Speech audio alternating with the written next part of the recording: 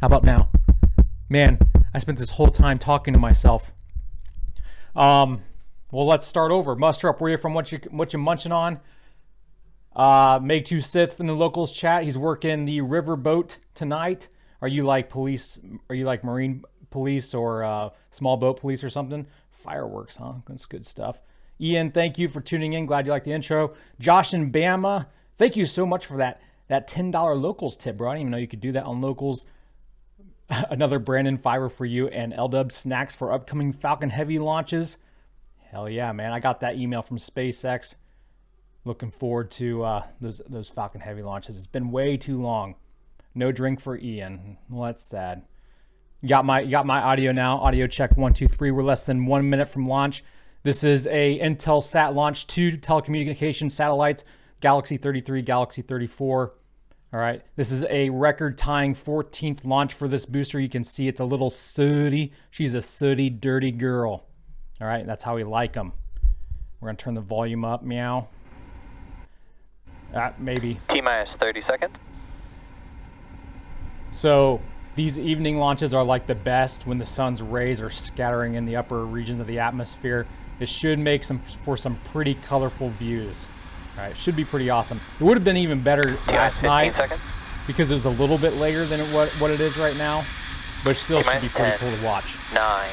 Here we go. 7, 6, 5, 4, 3, 2, 1.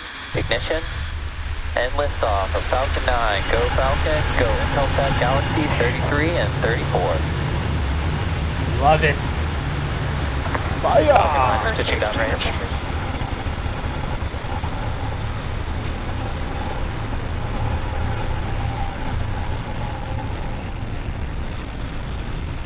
Hands up in the chat if you tuned in with us last night for the first attempt.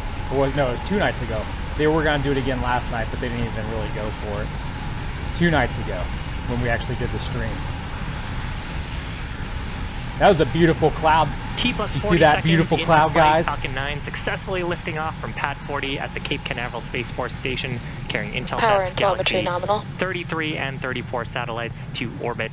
Now, during ascent, we have begun tilting the engine. That's technically called gimbaling, and we've begun what's called a gravity turn. So we're beginning to move the rocket horizontally.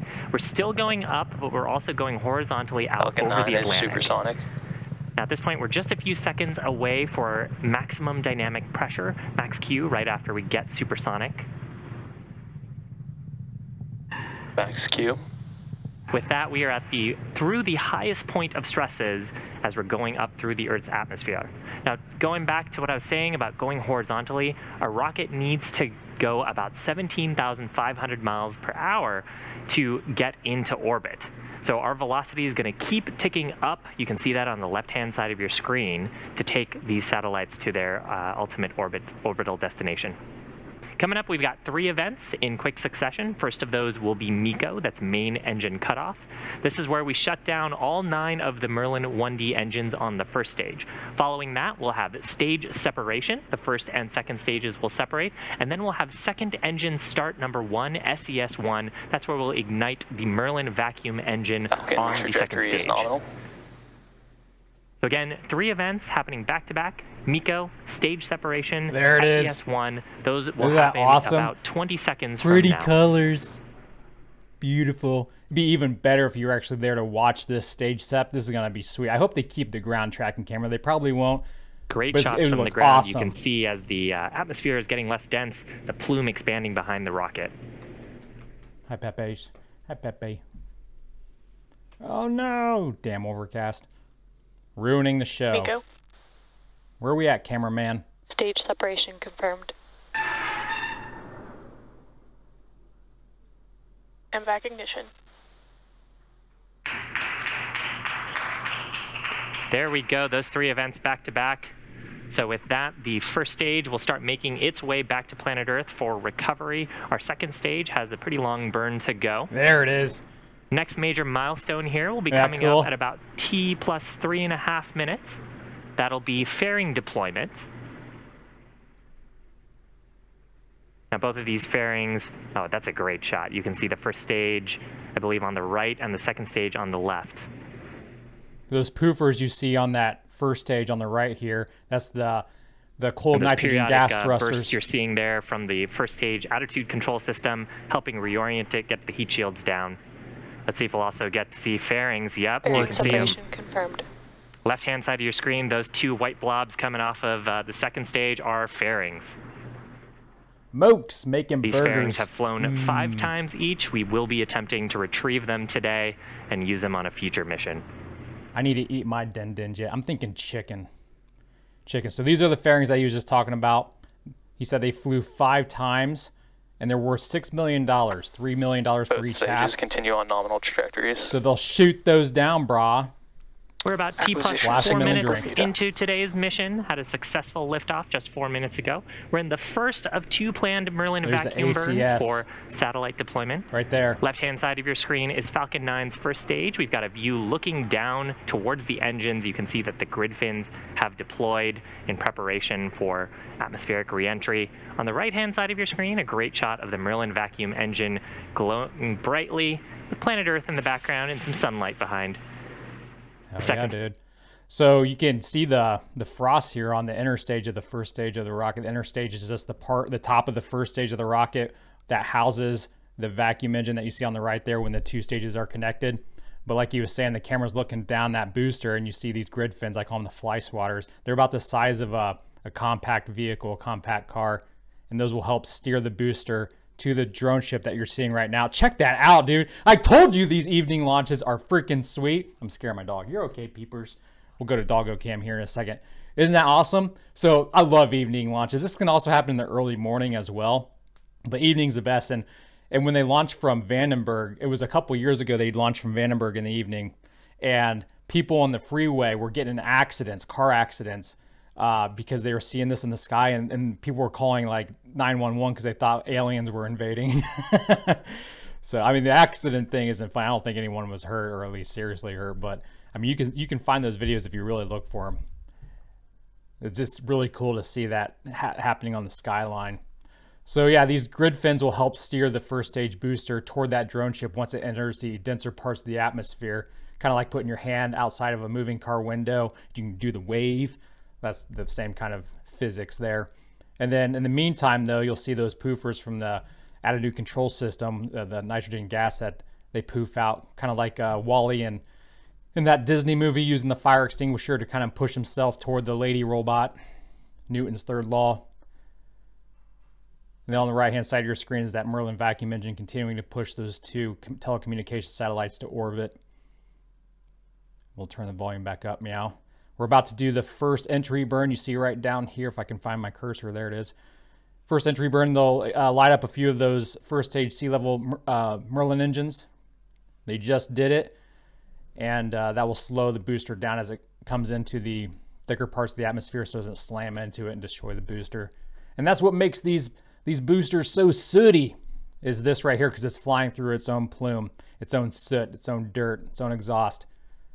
And then that will shut down, and they'll do one more relight of just the center Merlin sea level engine of that Falcon 9 booster, and that will land it on the drone ship. And they can get away with that with just using one booster, because fuel is what weighs the most with these rockets. And I did try looking into it after I made this comment a few launches ago.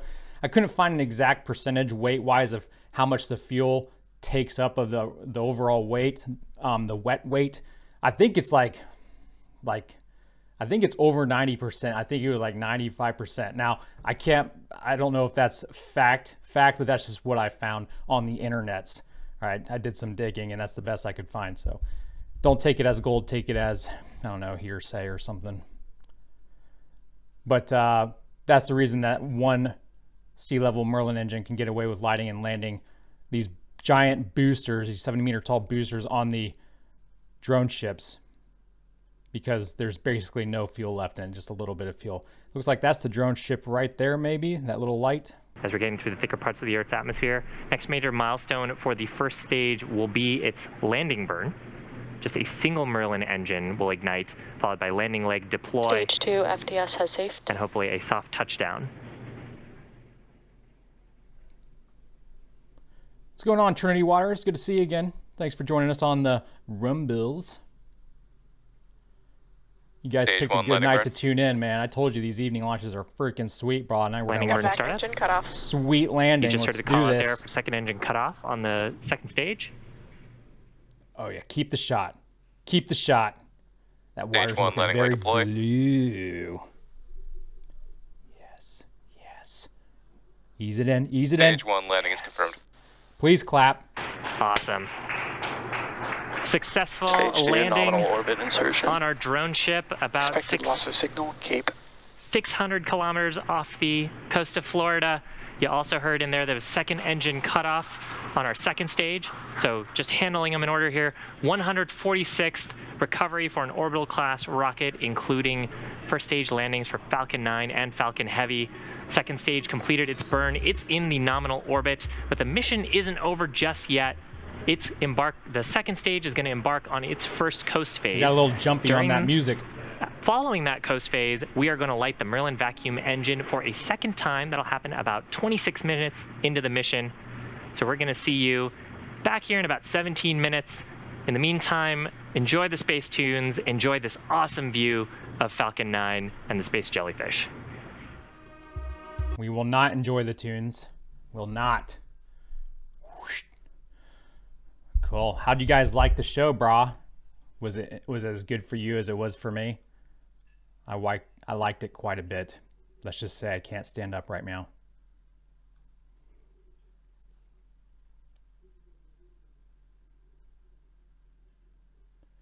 I remember when they didn't show any telemetry on the booster, only on the second stage while the booster landed. Yep. I remember when they were blowing up rockets like right when they came off the launch pad. The good old Falcon 1 days. Of course, I didn't watch those live. Appreciate you guys clapping in the locals chat. That's funny. Man, like, I've never seen a launch in person, right?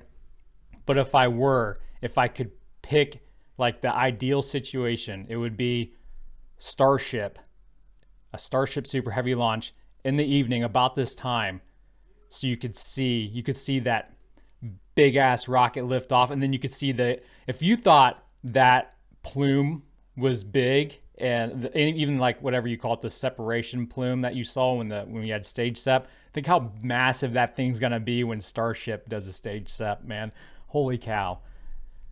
I can't wait for the future, dude. I can't wait. I mean, I'm kind of forced to wait, but I can't wait. All right. Need to build me that time machine. Let's go to Doggo Cam really quick and see if we can get the doggos in front of the cam. Who's that? Of course, I got my, get up. I got my co-hosts. I got Wilson and Jeb. We got to do our Jeb. Go get Jeb. Get him. Get him. Jebediah Kerman, the Kerbal from Kerbin. They took our jibs! They took your job! They took your job! Took your job! I'm actually waiting for Peeps to... He loves stuffed animals, man. I'm waiting for him to actually pick up Jeb and just run off with him. Then that little sound bite will make more sense. Kunu had a busy day of chilling outside in the grass, so I think he's mad at me for making him come in. He won't be joining us, I guess. A 33 Raptor plume will be amazing. Yes, it will. Right after it destroys the launch pad. Oh my gosh. 33 engine static fire. That's coming up. Oh my gosh, man. Can you imagine? Texas will no longer be on the map. They're going to blow up Texas. Texas. What's going on, Wayne Jockey? Good to see you, dude. Yeah, the space jellyfish. That's what they call that big old plume. Space jellyfish.